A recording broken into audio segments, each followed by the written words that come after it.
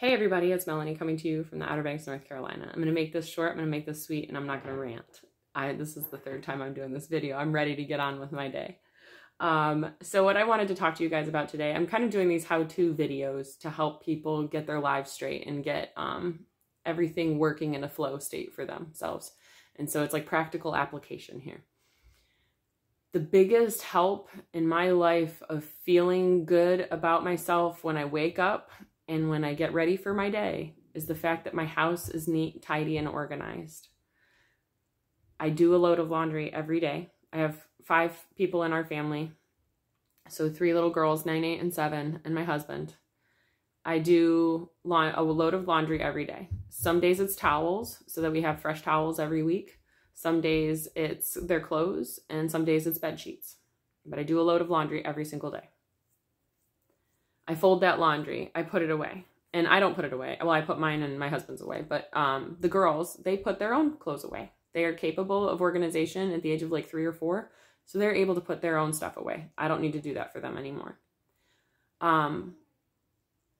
Teaching our children that they have to help with the upkeep and that it's a team effort and basically a community effort. Like within your home, it's like a micro community.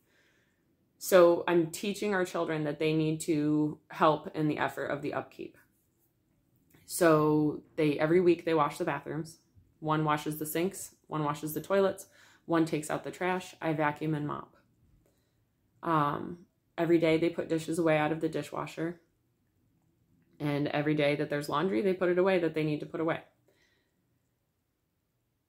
Keeping up on the upkeep of life and keeping the house tidy and keeping everything organized and decluttered greatly reduces stress, greatly increases your positive frequency. So like your vibrational frequency of the energy you're holding within your body. It's very hard to stay in a positive vibrational state when you are surrounded by clutter and unorganization, because your exterior reality is always a reflection of your interior reality. Granted, when I'm sick, when I'm like down and out and I'm not able to physically upkeep myself like I normally would, which is fine when you're sick because you need to rest, you're detoxing. My house doesn't look this good. It's not where it needs to be. However, when I'm feeling good, and granted, a lot of people right now are feeling sick and tired all the time, but I know this for a fact. Even when I'm sick, I keep up on my dishes. Even when I'm sick, I keep up on my trash. And I take my trash out every day, and I don't keep fruits or vegetables or any food waste in the trash can. This is like, hang on. Not really sure where I left off just now, but the moral of the story is keep organized, keep tidy, keep on top of your stuff, and the more organized and decluttered and clean your home is, the better you're going to feel inside. So if you're struggling and life is kind of crappy and you're feeling really depressed and down and out, clean something because you'll always feel better. Guaranteed. I don't know why it works, but it works. So maybe if you're not able to clean up the inside of you at this time because of whatever you're going through and whatever pain you're working through, which I've been there and I felt it, whatever you're going through, if you're not able to clean up the inside of you, try cleaning up the outside, the exterior reality, and see what happens. And get your kids engaged. Get your kids helping. They need to have responsibility. They need to understand that it's a team effort, and it is not the sole responsibility of the person caring for the family as the homemaker, or even the sole responsibility of the parents that work and then have to be the homemakers. I've been there too, man. That sucks. It's so hard. It's so hard.